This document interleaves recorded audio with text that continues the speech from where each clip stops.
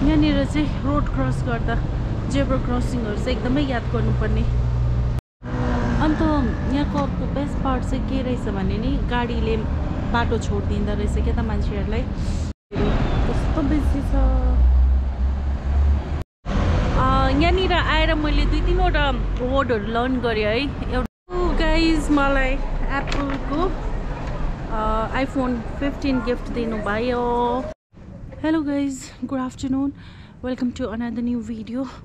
So आज चाहिँ म जाँदैछु सिम कार्ड किन्नु है, किनभने मेरो यहाँको नयाँ सिम छैन नि त।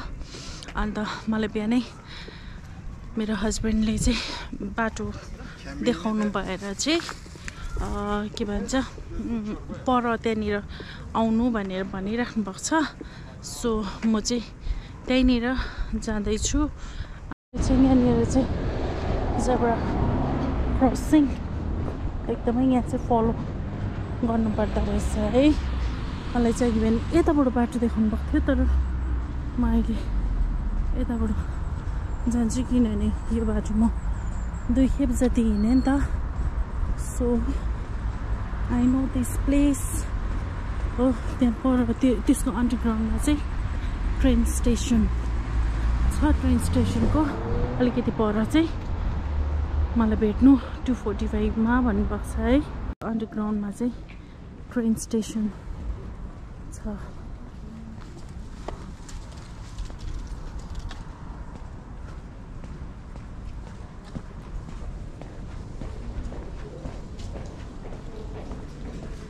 यो चाहिँ म बाटो चिन्न थालेँ हल्का फुल्का। अहिले 2:30 हुन आँटेछ। सो त्यो अन्डरग्राउन्डबाट चाहिँ यसरी यहाँनिर आइपुग्छ। अब म यहाँबाट कता पो जानुपर्छ भने चाहिँ हाम्रो स्ट्रेट जानुपर्छ।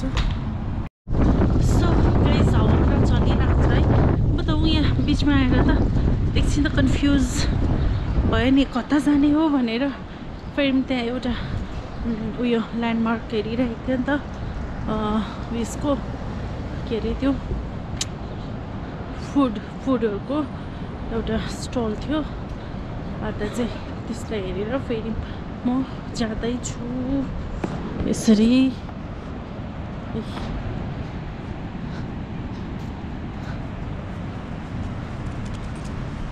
मलाई चाहिँ मेरो केकपाले यतानिर भेट्नु भन्नुभएको छ। खेक्पा भनेको चाहिँ बुढा भनेको हाम्रो तामाङ ल्याङ्ग्वेजमा। समर टाइममा यहाँ जुन चाहिँ स्केटिङ हुन्छ नि त्यो म तपाईँहरूलाई भिडियोमा देखाउँछु ल। मलाई यहाँ पर हुनु भनेको छ। सो म जाँदैछु, हिँड्दैछु। अन्त अलिकति त्यस्तो धेरै चाहिँ होइन, अलिअलि चाहिँ बाटो चिन्दैछु। अब पुरै मजाले चप्पा चिन्नुको लागि त टाइम लाग्छ। अहिले फिलहालको लागि चाहिँ मलाई यही एरिया वरिपरि चिन्नु छ है, त्यति भए मोर देन इनफ। अन्त म चाहिँ यस्तो हो नै अघि बिहान चाहिँ म यताबाट आएको जस्तो लाग्यो। अन्त मलाई चाहिँ यहाँनिर भेट्नु भन्नुभएको छ।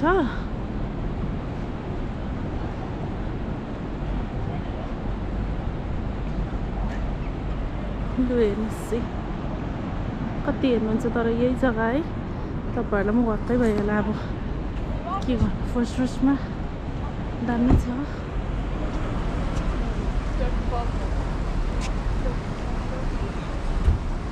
यस्तो भिड रहेछ, भिड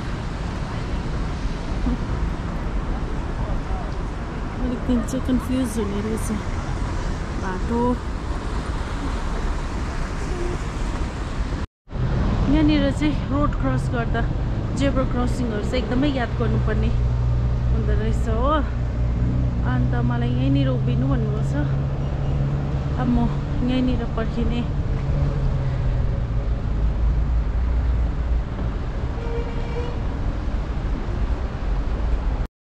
कस्तो बेसी छ बाटो।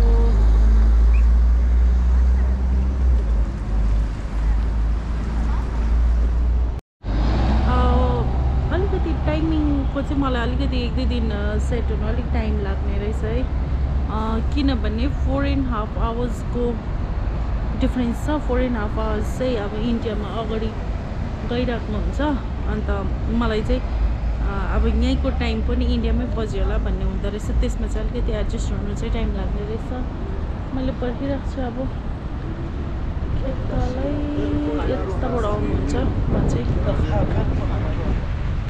हावा चिसो छ तर जाडो छैन। पर जस्तै लाग्यो के होइन रहेछ। यहाँ त मान्छेहरू कोही छैन नराम्रो। सबैजना सेतो राम्रो राम्री नो मेकअप है।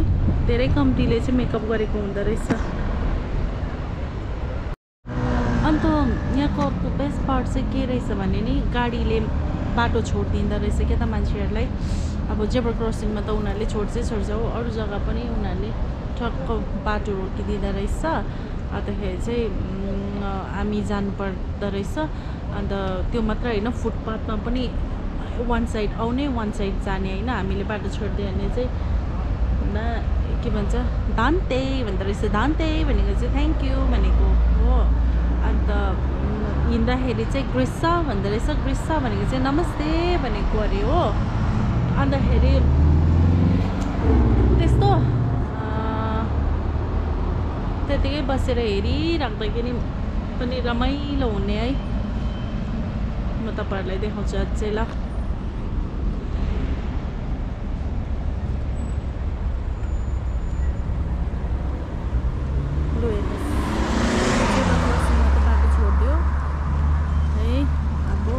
छोडिदिन्छ यस्तो रोडहरूतिर पनि यसो कोही बेला क्रसिङहरू गर्नु छ भने त्यता पनि छोडिदिनुहुन्छ उहाँहरूले बाटो।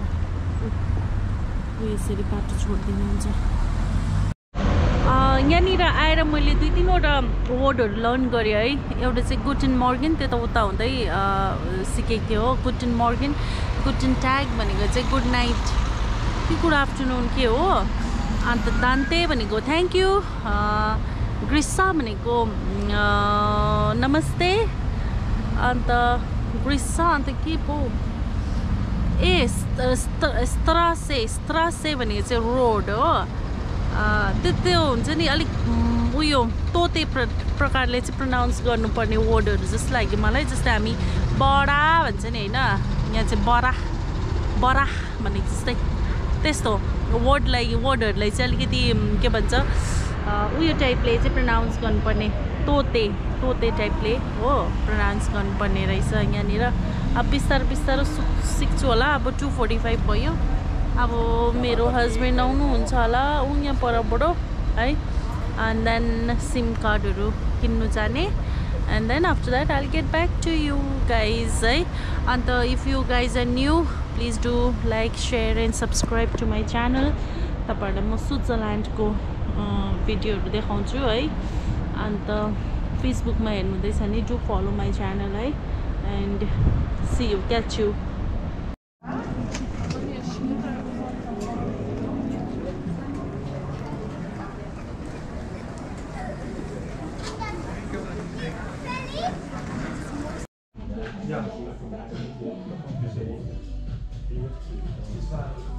wegen Datentransfer. So guys, I bought iPhone 15 है। तर यहाँनिर चाहिँ अब त्यो सबै सिम कार्डहरू सबै इन्स्टल गरेर यिनीहरूले बनाइदियो भने चाहिँ 70 स्विस फ्र्याङ्क एक्स्ट्रा तिर्नु पर्दो रहेछ है। हाम्रोतिर त त्यो सबै फ्री गरिदिन्छ फ्री।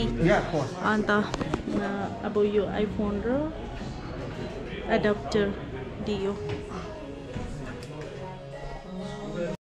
गाइज मलाई एप्पलको iPhone 15 गिफ्ट दिनुभयो। Thank you for the gift. New year gift भन्नु कि के भन्नु? iPhone 15 अब यहाँनिर हाम्रो इन्डियातिर चाहिँ त्यो सबै इन्स्टलेसनहरु सबै फ्रीमा गरिदिन्छ नि त यिनीहरुको चाहिँ 70 रुपैयाँ भने है 70 स्विस फ्र्याङ्क चाहिँ एक्स्ट्रा उयो गर्दा रहेछ यो इन्स्टल गर्नु अब मलाई आइफोनको बारेमा पनि थाहा छैन चलाउनु पनि आउँदैन अब लक्कीको छोराले गरिदिन्छ मलाई पुरा थाहा भयो उलाई पुरा थाहा हुन्छ नि त यस्तोहरु केटाहरुलाई है अन्त so this year I got a new phone and a new SIM अन्त मेरो जुन चाहिँ पुरानो फोन पनि राम्रै थियो नि हो पुरानो फुटेको फोन भन्नुभयो अन्त चाहिँ मैले भनेको अब iPhone 15 बोक्नुको लागि चाहिँ एउटा सुटकेस पनि मलाई चाहियो भनेको नि किनभने मेरो हातबाट चाहिँ फोनहरु झर्छ नि त अन्त अब फर्स्ट टाइम यस्तो महँगो फोन बोक्दैछु टुक टुक डर लागिरहेको छ चलाउनु है एक त चलाउनु पनि आउँदैन फोटो खिच्नु पनि आउँछ कि आउँदैन होला अब तर म अब सिक्दै गएपछि फोटो चाहिँ राम्रो आउने भयो हो सो गाइज आजको त्यति नै थियो हामी हेल्थ इन्सुरेन्स गऱ्यो किनभने health insurance is very important है यहाँनिर गर्नै पर्दो रहेछ अन्त सिम कार्ड लिनु थियो सिम कार्डको साथमा आइफोन पनि लियो है so guys that's all for this video thank you for watching and I'll see you guys in my next video till then bye bye